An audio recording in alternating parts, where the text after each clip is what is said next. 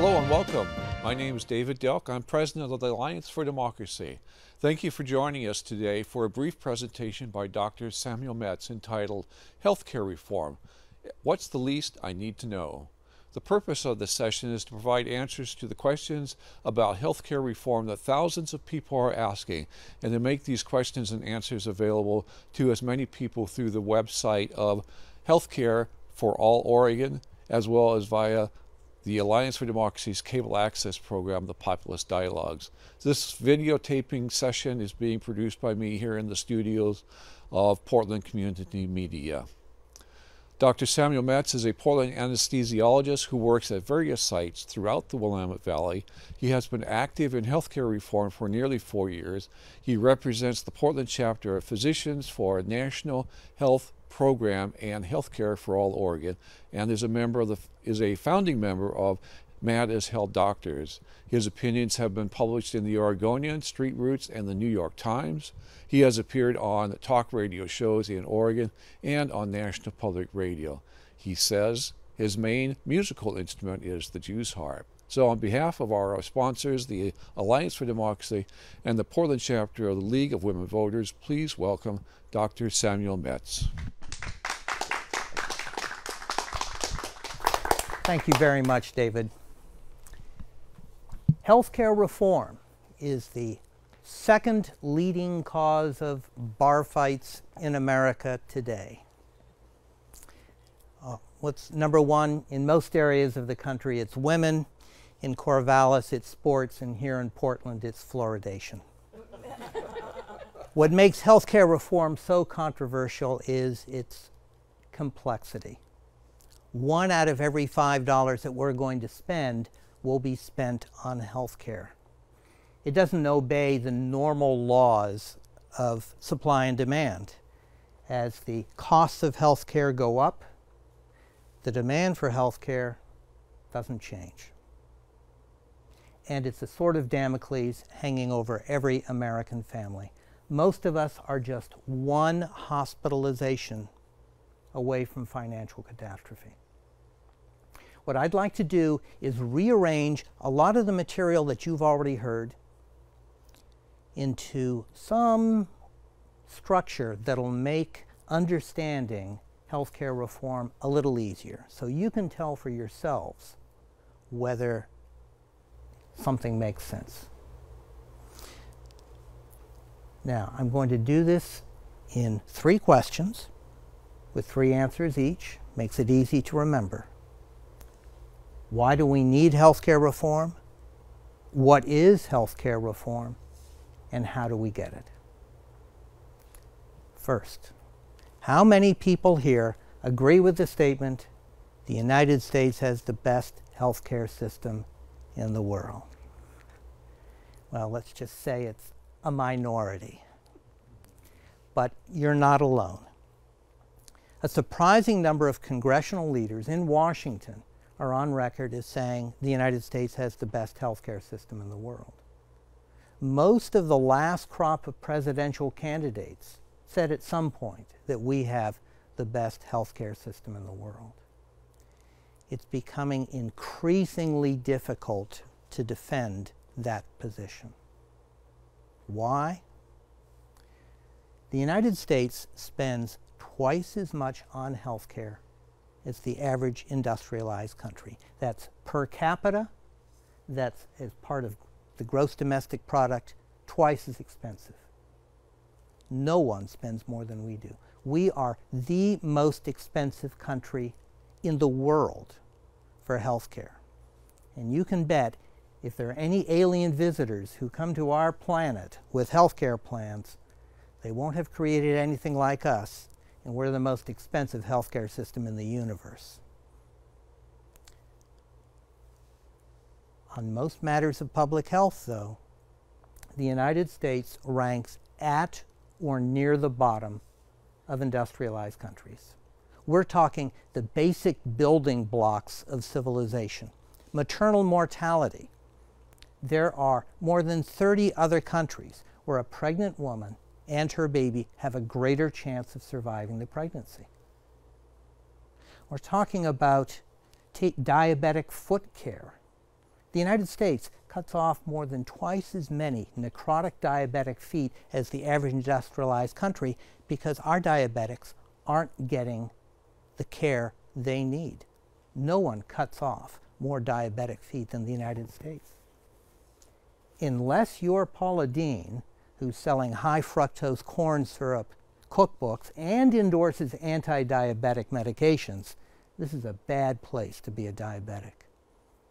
We lose more people to treatable diseases than any other country on a per capita basis.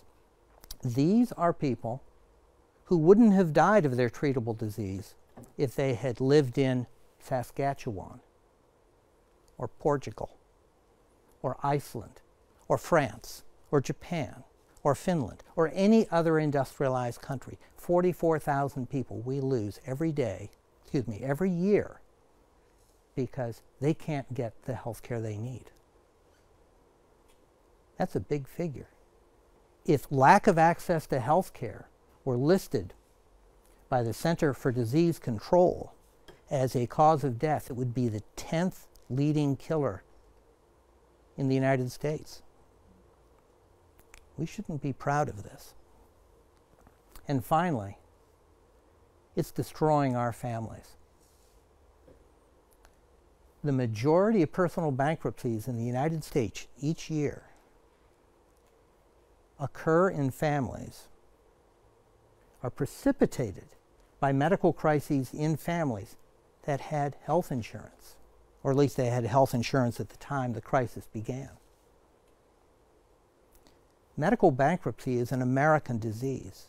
You will not lose your home to a treatable disease if you live in another industrialized country. But you will here. It's the leading cause of bad credit in the United States, medical debt. And it's getting worse. And we're the only country that has the concept of medical debt. So why do we need health care reform? We're the most expensive country in the world for health care. Our public health, the results of our health care, are at the bottom. And health care is destroying the integrity of our families. Now, what is health care reform? It's not a simple question. For example, the Affordable Care Act will increase the number of insurance policies that are sold. It will place the burden for bad outcomes on providers rather than payers. It will reduce government spending on health care. These are all good, right? It's not what health care reform is about. I suggest that when we talk about health care reform, we're talking about three basic fundamentals, easy to measure goals. The first one is access. We want access for ourselves and our families to health care no matter what happens to us, no matter how old, poor, sick, retired, or fired we get.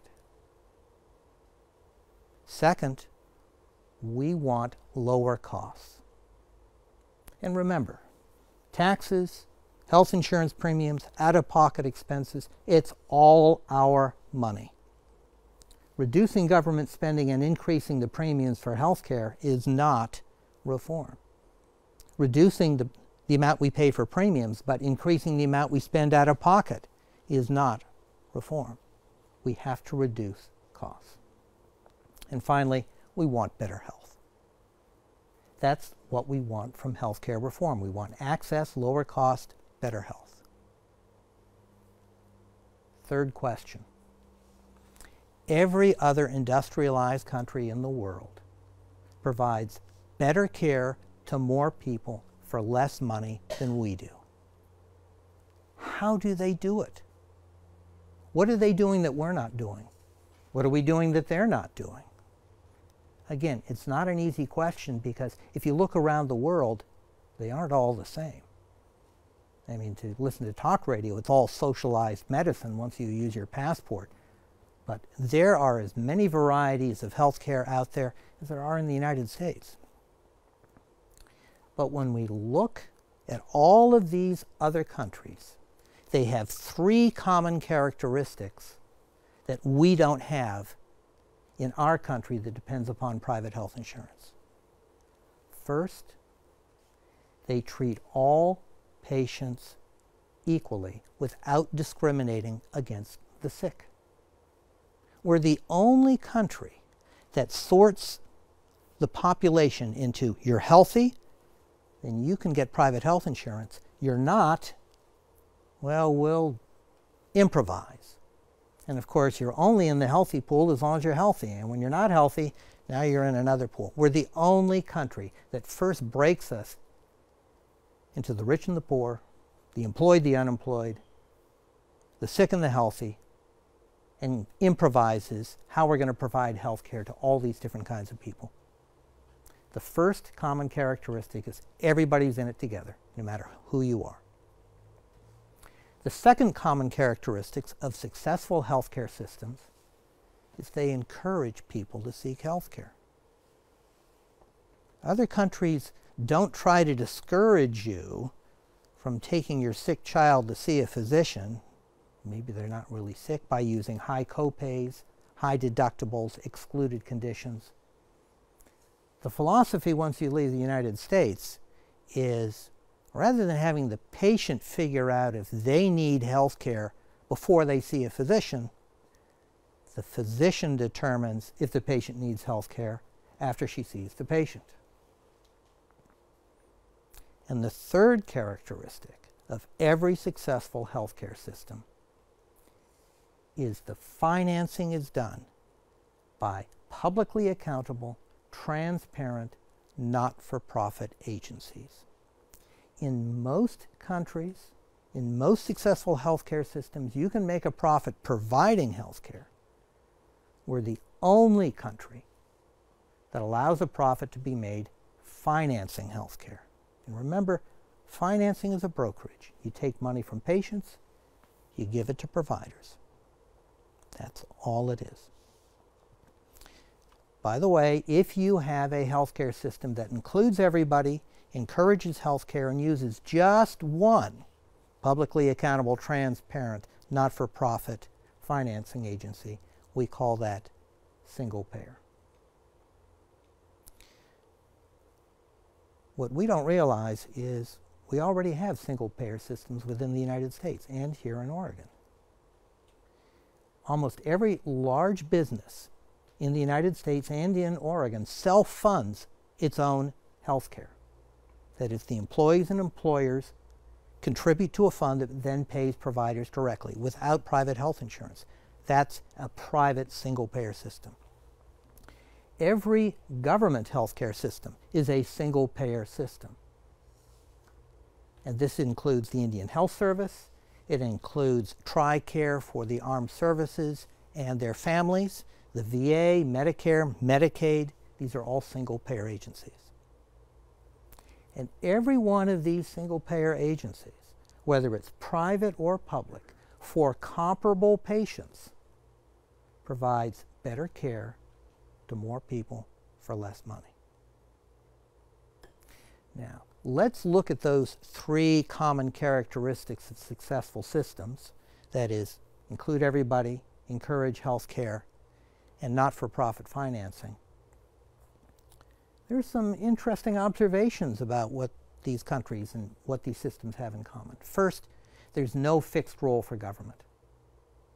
In some of these successful systems, the government does everything. In some of them, it does nothing. There's no part of this that says if you want a successful healthcare system, the government has to run it. Dealer's choice. The second observation from these three common characteristics is that they have to do with the financing of healthcare, not the delivery. What's the difference? Financing asks the question, who participates, who pays, and how do we collect? Single payer and private health insurance are two examples of different financing mechanisms. The delivery system determines which providers get paid how much for what services, under what conditions, to which patients. Fee-for-service is an example of a delivery system. Accountable care organizations are examples of a delivery system. Oregon's coordinated care organizations are examples of delivery systems. What we can learn is that if you have a solid financing system, you can use any delivery system you want. You can use fee-for-service. You can use accountable care organizations. You can use unaccountable care organizations. You can use uncoordinated care organizations. You can come up with any delivery system you want. If you have the three fundamentals of a successful financing system, you can make it work. The flip side that we're having a great deal of trouble learning is if you don't have a successful financing system that includes these three characteristics, no delivery system will work. So let's review. We need healthcare reform because we're too expensive, our healthcare is terrible, our families are going down the drain. How will we recognize healthcare reform when we see it? It'll provide access, it'll lower costs, and it'll make our health better. How do we get it? We create a successful financing system that has the three characteristics. We have to include everybody, we have to encourage healthcare, and we need publicly accountable, transparent, not-for-profit financing. You now understand enough to make sense of almost everything you're going to see out there. And if you discover that most of what you're saying doesn't make sense, it's not your fault. There's a lot out there that doesn't make sense, and now you can identify it. I thank you all very much. What I would like to do is now give you a moment to digest that, and I'll take questions from you folk. That we've gotten away from a healthcare providing system, and we're now in the healthcare business. Thank you. Better said than With the implication that profits are polluting our healthcare system, and that's what's making us so inefficient. It turns out that around the world there are profits made, many different countries, providing healthcare. Many countries have for-profit hospitals, for-profit physicians, for-profit providers. They're doing much better than we are. They're half as expensive with better health. What they don't allow are profits to be made financing healthcare.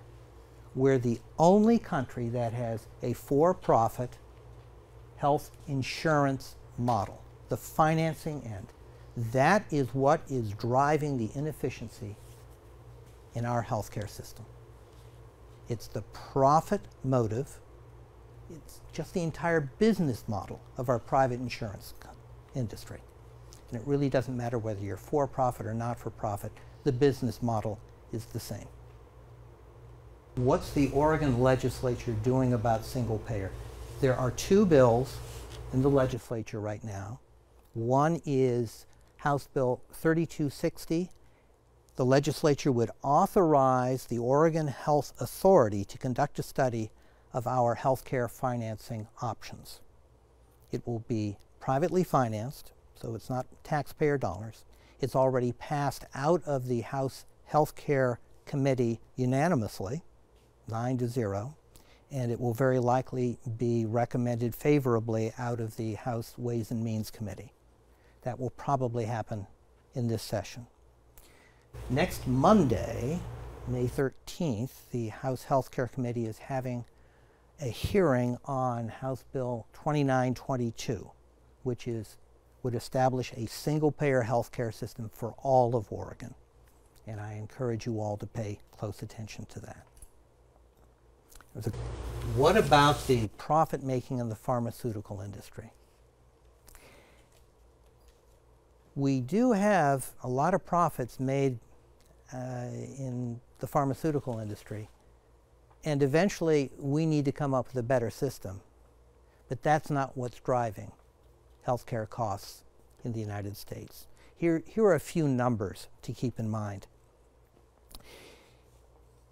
Americans spend about $220 billion every year on medicine of one kind or another. Americans also waste about $350 billion a year on money that we pay to insurance companies that doesn't get translated into healthcare. That's the overhead for the health insurance industry, and it's the money that we providers spend to collect from the health insurance industry. Tomorrow, if every large drug company in the United States said, we see the light, we're giving away our medications for free, we still wouldn't save as much money as if we converted to a single-payer financing system, just to put that in perspective.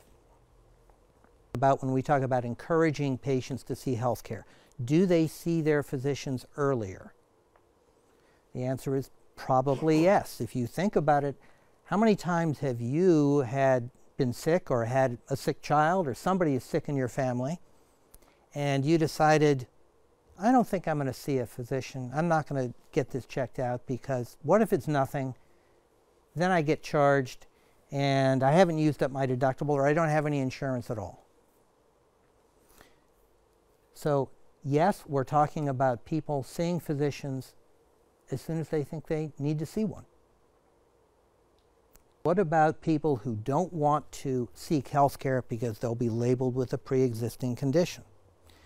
With a single-payer health care system, all of our health care is prepaid. You're in the system. You cannot be dropped. You have a pre-existing payment. You don't have a pre-existing condition. So it doesn't matter what your disease is, you're going to get treated for it because you've already paid through the single-payer system. You don't have to worry about having that stigma or paying for the rest of your life and not being able to get health insurance. We're all part of the system. How much is the United States losing in, I'll rephrase it, recoverable administrative costs? That is, if we had a single-payer system, how much less would we be paying? It's hard to get a good number, but the best number I saw was that $350 billion every year. Keep in mind that there are some estimates from $200 billion all the way up to $500 billion. We do know that other countries that don't use our financing system pay a lot less than we do, and they get a lot of care for it. Now, another number.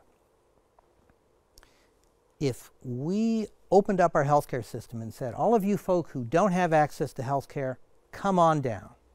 And all of you folk who haven't gotten healthcare because you're discouraged by your deductibles or your copays, come on, there's no charge for it.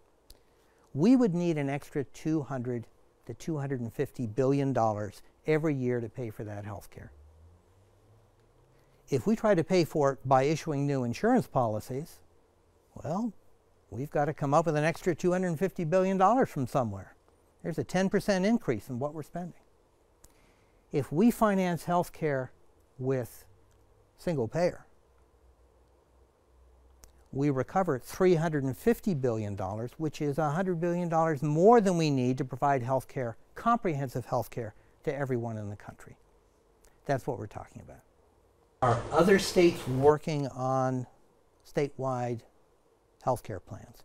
Vermont has already enacted its version. It hasn't applied it yet. As a matter of fact, it's illegal for it to apply it until 2017 because of the Affordable Care Act, which forbids states from doing anything other than health insurance exchanges until 2017, and then you have to get a note from the Secretary of Health and Human Services.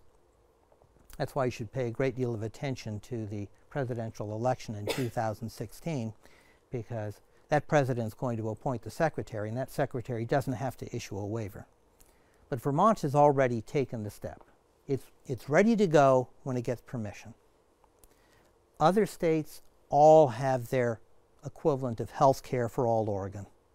They all have their single-payer movements. Some are more active than others. California twice passed single-payer legislation, both houses of its legislature, that would have established single-payer for all of California. Twice that legislation was vetoed by then Governor Schwarzenegger. What is the role of an insurance model when we're talking about health care? And you're right, insurance is for when things go bad. And you pay extra for when things go bad. And the idea is to spread the risk. Health care is a little different. We're all going to need health care. We don't know when, we don't know how much, we don't know what it's going to be. But we all need it. It's like police protection. You don't need it until you do. But it's hard to tell when you're going to need it. And then you're going to be real glad that you have it. And you don't want to have to buy an insurance policy for police protection. You know, hello, 911, can I have your police protection insurance number, please? The first $50 will be applied to your deductible, and there will be a $25 copay. How can I help you? Well, I just hear screaming. I'll wait till I hear shooting. Thank you. With health care, you want it when you need it. You don't want to have to think beforehand. And the idea of having insurance is not the most effective method of providing health care. So I'm going to make sure that before you leave, you understand the value of writing a letter to your state representatives. And it just has to have 3 sentences in it. Dear Representative or Senator, 1, here's how our healthcare system has failed me, my family, my clients, my friends, my business. 2, I want single-payer healthcare in Oregon. 3, I want you to make it happen. Sincerely, your constituent. P.S. If you want to be sure of my vote, please call me back and tell me how you're going to make this happen. I think we're going to close on that. I thank you all very much, and let's go out there and work for healthcare reform. Thank you.